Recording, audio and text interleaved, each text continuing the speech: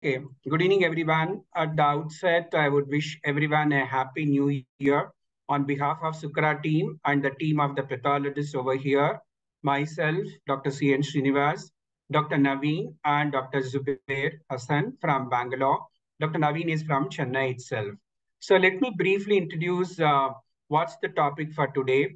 We all encounter complete blood count, or we call it as a CBC, which is most important test, which reflects upon the other name for this being hemogram, where we get into know what is the hemoglobin, what's the RBC, what's the WBC, and the platelets.